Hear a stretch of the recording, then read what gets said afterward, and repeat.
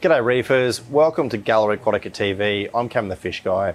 Today's fish feature is on one of the most unusual, hard to see, beautiful and rare fish that we have ever had at Gallery Aquatica, the Weedy Scorpionfish.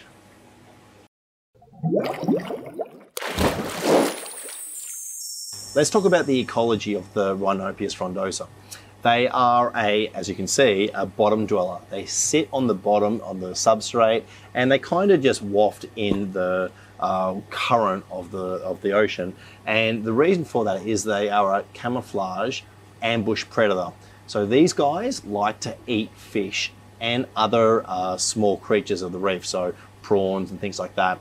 And they sit in wait for these creatures. They will move around a little bit and they almost walk using their pectoral fins. They kind of jump around just slowly. And you can see that they're actually looking at me as well as at these little clownfish next to us because they are always on the hunt for food. Now that brings us to a very important aspect of the Rhinopias weedy scorpionfish, and that's their diet. Let's talk about the food that you feed these fish. It's definitely one of the most important aspects of keeping these guys. You have to make sure that they're feeding well, and they can be difficult to get onto a prepared or frozen food. And probably the best thing to try and get them onto are frozen foods like lancefish.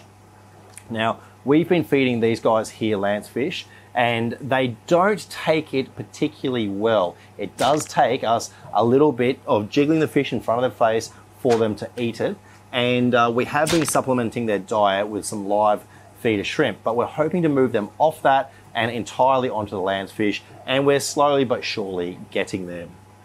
Let's talk about the compatibility of these guys, because the fish that you keep them with is one of the most interesting aspects of keeping the weedy scorpionfish. So I'm just looking around the store quickly, and there's not a lot of fish that I would recommend keeping with these Rhinopias. And the main reason is that the vast majority of fish we sell, small reef fish, are going to be eaten by these guys. You can see that they're very keen on the idea of eating these clownfish in the tank next door, and they will eat quite large fish. So you have to be very careful what you put them with. Effectively, the sort of fish that I would be keeping with these guys would be fish which are also non-aggressive predators. And so fish like other Scorpaenidae, so lionfish, other little scorpionfish would do well. I would kind of want to have fish that swim up high in the tank with them, so that you've got a more balanced tank. Although really there's not a lot that you're going to be able to keep successfully. You also want to ensure that you don't have a fish in here which is going to try and pick at the scorpionfish. I probably wouldn't put fish like triggerfish and a lot of the predatory type fish in with these guys. They are somewhat delicate. Probably the best way to keep them would be in a tank that was dedicated to them. You can certainly keep them with corals. They're not going to eat or destroy any corals. They will sit on certain things, so you might need to avoid substrate dwelling corals, but probably the best way to keep them would be in a relatively small tank with corals and very few other fish. So this brings us to our difficulty rating. Now we have a difficulty scale that starts as 1 is the easiest and 10 is the most difficult. Now these guys are a 3. Now the only reason they're not a 1 is because they are not particularly easy to get feeding. Now these guys have been eating the frozen lancefish, which is great. So really these are a particularly easy pair of fish.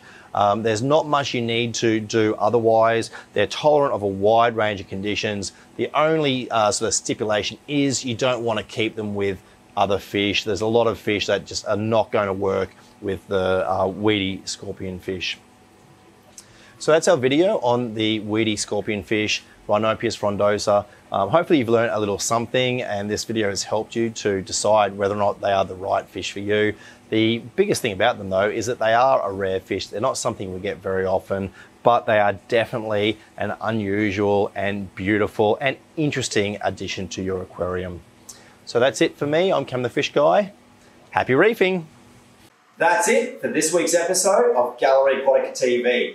don't forget to like and comment on all our videos and subscribe to our channel. Stay tuned to Gallery Aquatica TV for more exciting episodes to come. I'm Cam the Fish Guy. Happy reefing!